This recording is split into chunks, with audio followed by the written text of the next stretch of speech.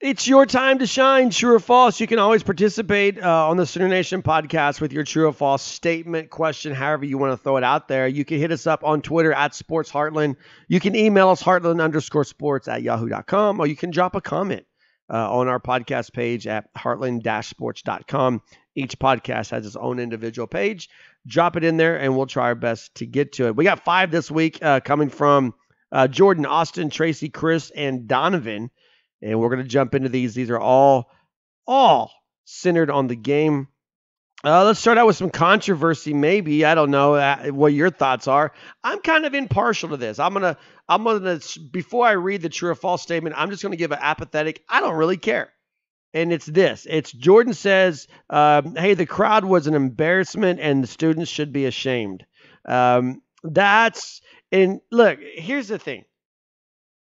I think you've heard the phrase, you made the bed, now you got to lie in it. I think we've made such a big deal about Lincoln Riley saying that USC was the mecca of college football, and then there not being a lot of crowds at USC. And that was the case again on Saturday. Wasn't a sellout at USC. It was a sellout in Norman.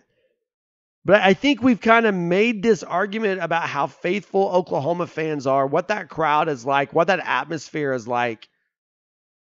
And now we look at the TV and we see an empty student section.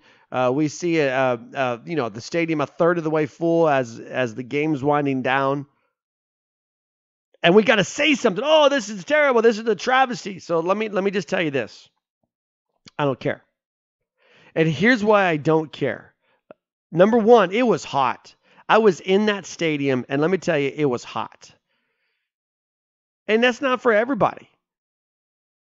It's Saturday. You're getting close to party time on campus. You're still new there. You're still got all this energy. You haven't got deep into your studies yet. Norman's buzzing. You want to get to the restaurant or go to the local establishment or whatever. You can use the heat as an escape. And so it's more tempting to do that in that moment than what it would be at other times. But I've been going to football games for a long time in Norman. I'm struggling to remember a more uncomfortable temperature on the hot side than what it was on Saturday. Now that said, I think the heat. There was legitimate people who got sick because of the heat. There were legitimately people that were carried out on stretchers. I heard people talking about the stadium running out of water. I was always able to get water.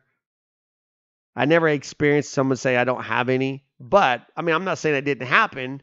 I'm just saying it didn't happen where I was sitting or in the area, the concessions around my area. But at the end of the day, when you hear Dylan Gabriel talk about the atmosphere, when you hear Brent Venables talk about the atmosphere, when you hear people talk about how incredible and how crazy that moment was when they ran out of the tunnel, and then you win by a blowout, I think the crowd did what they were supposed to do. I mean, if that game is a 2-score game or a 1-score game, and it looks like that in the fourth quarter, then cry out shame on you.